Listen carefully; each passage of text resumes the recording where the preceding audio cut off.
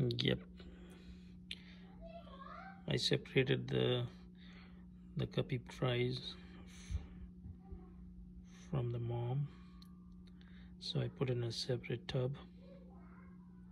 It's a decent sized tub, and I put the heater because the water is so cold. So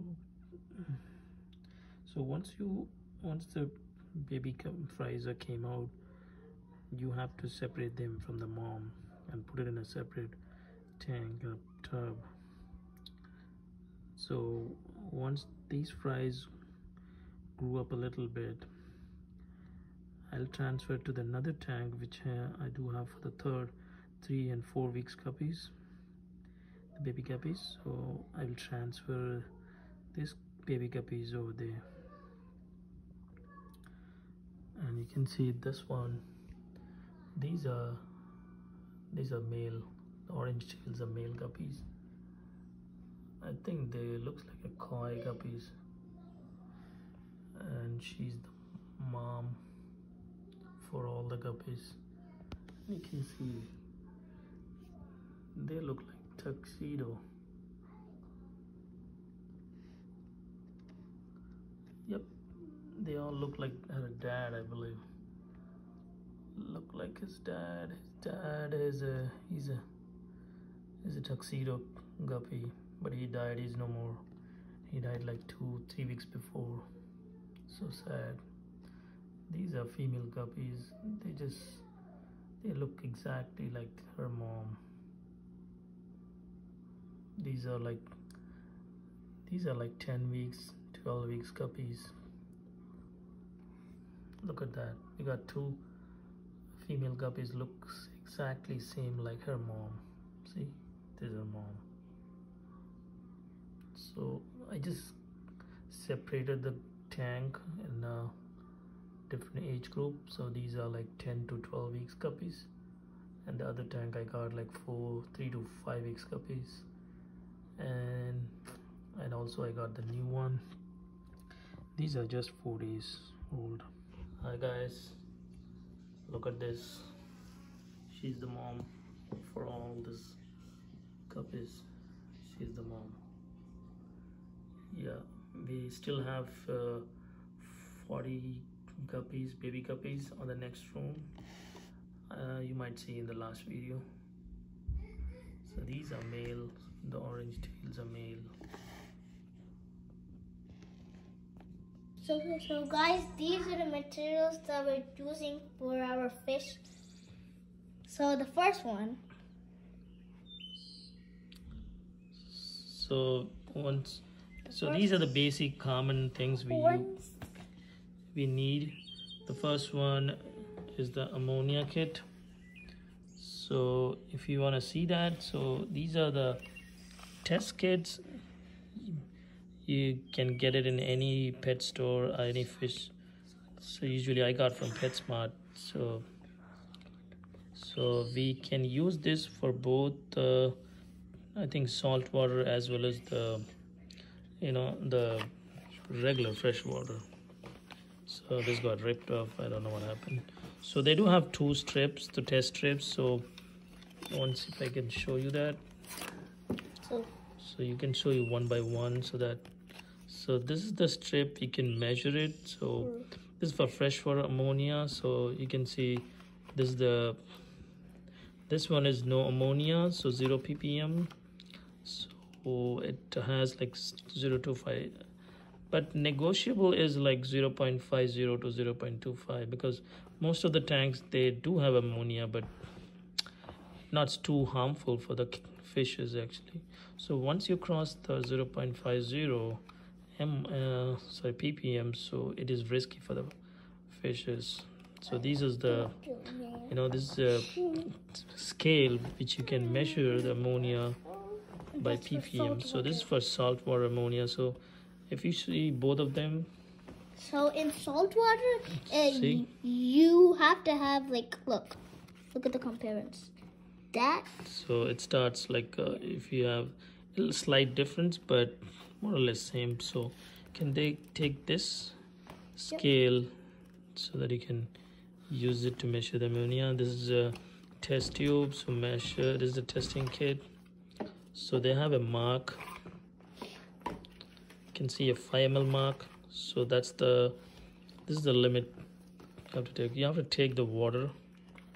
You have to take the water from the current tank, whatever the tank you got. Take 5 ml of the water. 5 ml of the water, and then what do you have to do? It's put these. Yeah. This is 1 ammonia test solution, the bottle 1. This is 2.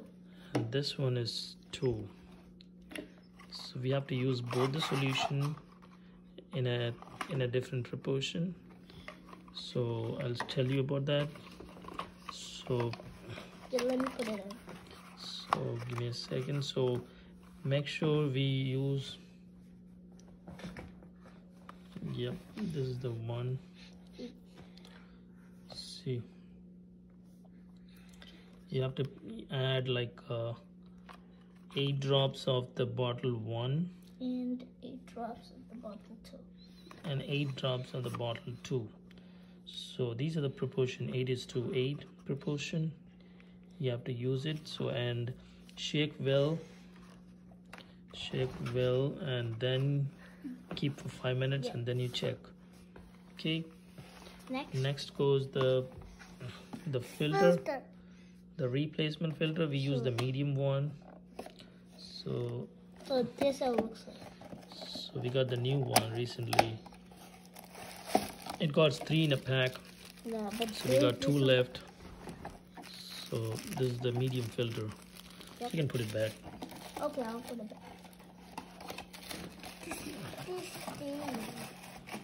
Yep.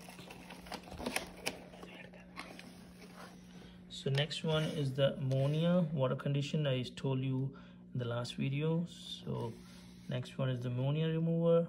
So we use usually, once you check the test, is like it shows a slight ammonia increase in the water. Put this ammonia and they will have a measurements. If you can read out, they do have a measurements. So it's like the same, the 10 gallon you can put, this is my 10 gallon tank, so you can put like 5 ml. So next we have the brine shrimp. That's a dry worms, but it's a brine shrimp worms. So I usually use that. That's so good. They grew a lot. They grew nicely with this one. And next we have the tropical, the regular flakes for the tropical fishes. For clean water, we can use this, and this is the one I'm using right now. And guys, this is not necessary. This is not necessary because we used to have cichlid before, but they died, and we try to feed this too, but not in a regular day. But they will like it. This. So those are the tropical flakes. These are the types of tropical flakes. We can use it. And this is I think I said you before. These are the fungal infection liquids. You can use it. And this is a prime water conditioner. This is a little bit strong. We used before, but it doesn't work out. So we just kept. But for bigger tanks, you can use this. So they will have an instruction at the back. Look at the instruction. Yep. Guys, last but least. Yep. It kind of goes yellow.